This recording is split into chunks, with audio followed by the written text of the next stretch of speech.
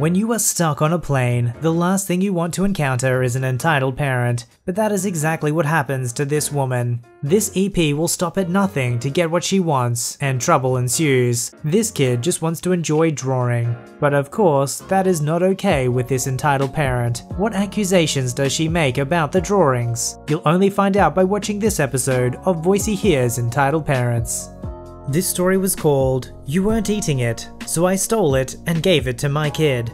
So this just happened a few hours ago on my flight home, and I figured I would post this while it was still fresh in my mind.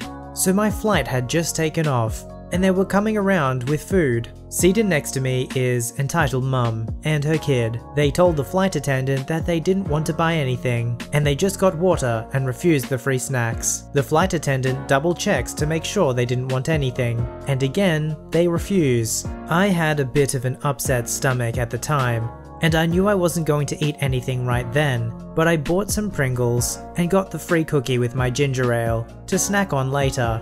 It was a 4-hour flight. Less than 10 minutes later, the kid starts whining that he wants Pringles. The entitled mum eyes mine, but doesn't say anything. Noticing her look, I quickly stash mine into my bag, thinking she would be a decent human being and not go through my stuff before going to use the washroom. There's a bit of a line at the back of the plane, so I'm gone for 10 minutes at the most. I come back and my bag is open on my seat, food all pulled out, and the kid is there munching on my freaking food. The cookies are already done, and the kid is stuffing his face with my Pringles. "Excuse me, miss, but did you go into my bag and take my food?" "You weren't eating it, and my child was hungry." I didn't even hesitate before hitting the attendant button. "Miss, that was my food that I paid for. You had no right to take it." "It's not like you were eating it, and you could use to lose some weight anyways." It's at this point in time that the same flight attendant that sold me the Pringles comes over and asks what the problem was. I had left to use the washroom, and I came back to find this lady had gone through my bag to take the food I had purchased out and had given it to her child. "No, I didn't. I purchased those." "Ma'am, you refused my offer for any food twice. Did you take her food?" "She wasn't eating it." At this point in time, I lean over to the kid. "Hey little man, can you do me a favor?" He nodded, still stuffing his face with my Pringles. "Can you point to where your mum got the chips from?" Immediately, he points to my bag. "Ma'am, you're going to have to pay her back for her chips." "No way, she wasn't eating them." "Regardless if she was eating them or not, you stole what she purchased. Either you buy her a new pack, or we will have to get police to intervene once we land." EM loses her freaking mind at this, but the flight attendant stands her ground and makes her buy a new set of chips. She also moves me to an empty row in the back and sets me up with another packet of free cookies and another drink. The flight attendant then lets me know that she'll be informing the police of what happened, and she was very sorry that it happened. I don't know if she wound up getting arrested once she left the plane, but I sure as heck hope I never run into her again. You'd think she'd come up with a better reason than just, "Well, you weren't eating them, so I have every right to take them." Does this entitled mom really purchase food and then eat it all straight away, or just throw it away? Has she never really saved food before? Never had leftovers? It's just such a strange justification for stealing someone's food. I love how innocently the kid just points straight to the bag as well. There's no sense in which, oh, my mum did something wrong and I need a cover for her. It shows that the kid was pretty innocent in this situation. He was just probably hungry, and he probably doesn't care where it came from. From his perspective, he just saw the flight attendants handing out free food to everybody. So what does it matter if it comes from a food tray or from a bag? I think, unfortunately, because the police officer's time is scarce, they're probably not going to care about some lady stealing snacks on a plane. I feel like a significant punishment could be the airline banning her from flying with them again. That way she doesn't get to fly with the airline of her choice, and if she continues that behavior, she basically won't be able to fly anywhere because they've all banned her. This story was called "EM is ticked off I didn't spend enough money on her son for Christmas." I have a cousin who has 7 kids, and I had just moved and hadn't seen them since the youngest was in diapers. Now this cousin also has a sister who has exactly 1 child. For that 1 kid, she gets food stamps, child support, and she doesn't freaking work.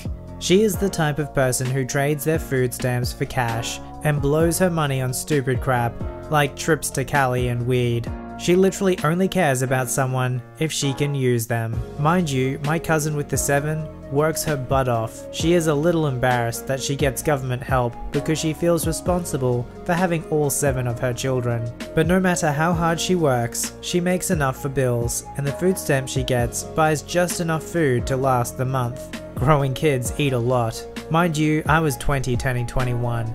And I always had hella money left over after every check. My bills were paid on time, and I would help my mother from time to time. We visited the kids one day, and the 3rd youngest told me that Christmas was coming, but he knows he wasn't going to get anything from Santa, but he is excited that they get to eat good food on Christmas. The kid lives off of ramen and ravioli. This shattered my heart. All of her kids are well behaved for the most part, and they deserved a good Christmas. I started asking them what they wanted.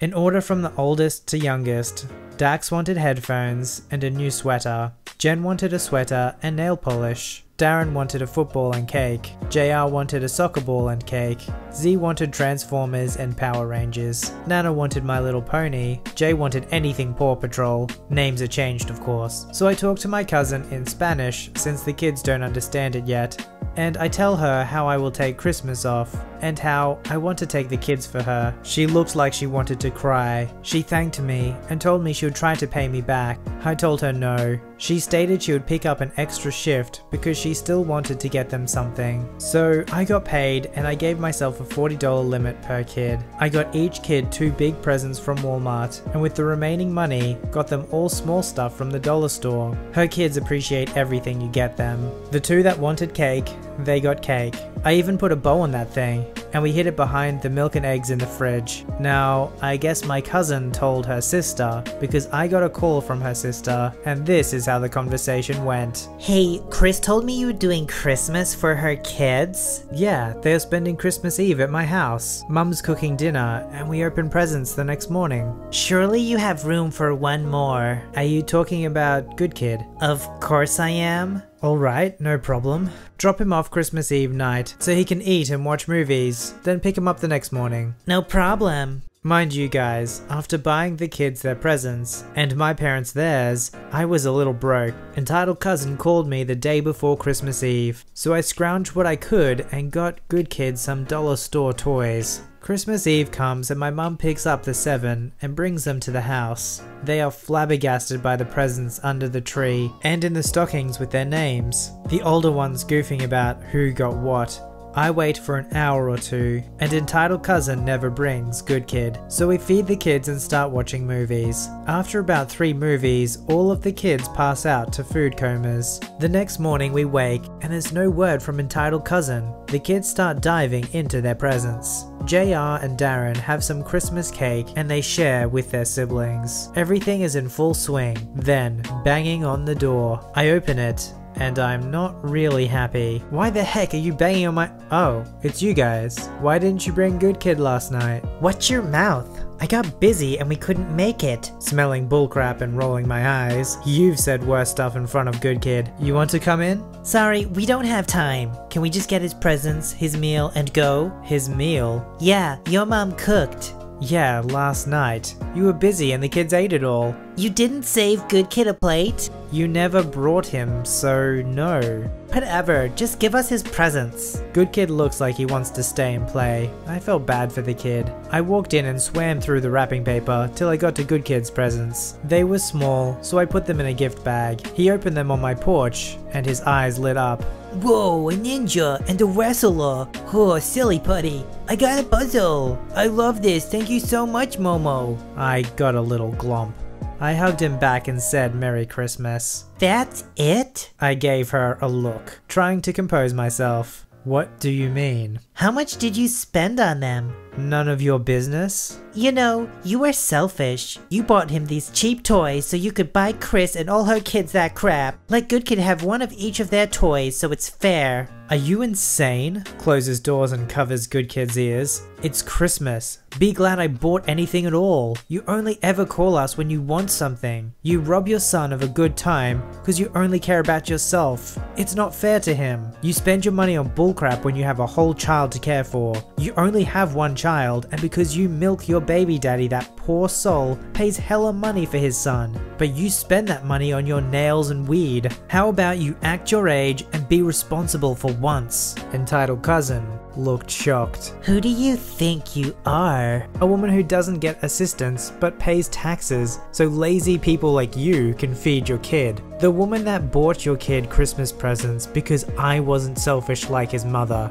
EC looked like she wanted to hit me. She would have swung if my mum hadn't come outside. EC is intimidated by my mum. She takes Good Kid and leaves. She ended up moving to Chicago to mooch off her mother now. I hope Good Kid is okay and that he doesn't pick up her horrid habits. Isn't it crazy that the mother of 7 kids, who you'd think would be 7 times likely as being entitled, right? She actually recognized, well, I was the one who had this many kids. I feel responsible for that. I'm going to take responsibility for working hard for them and providing for them. And she even feels guilty over taking any governmental or food stamp support. So the mum of 7 is working hard and probably paying taxes, so the mum of 1 doesn't have to work and can just live at the expense of other people. You can tell it's just in her nature, because then when she demands generosity from the hero of our story, it's apparently not good enough. The toys are too cheap, you should have saved the meal even though I didn't drop the kid off for the dinner. And that's the problem with people like this. They always want more from other people without doing any of the work. It's no surprise that she then moved to mooch off her mother.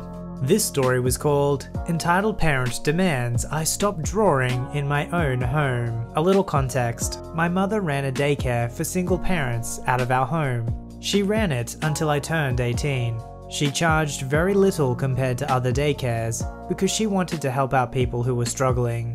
We had all kinds of people's kids in there, and most of them were great. Sometimes I was a little annoyed at constantly having a lot of random new kids in the house, but I managed. My family's religious, as am I, and I have respect for all religions. But one of the parents whose 2 girls we took care of was frantically even more religious than us. She'd believe any conspiracy when it came to evil things. She wouldn't let her kids watch any films with talking animals because she said it was witchcraft, nor let them have dolls because they were idols. Though despite how careful she was keeping her kids away from evil spirits, she had a ridiculously poor judgment when it came to men, and would marry them within months of meeting them, then divorce when she realized she'd brought some creeper into the home and put her kids in danger. I'll refer to her as EM. Now, I really loved to draw, and I'd finally settled on a half anime-esque style that worked well for me. There isn't a day I don't draw. It's everything to me.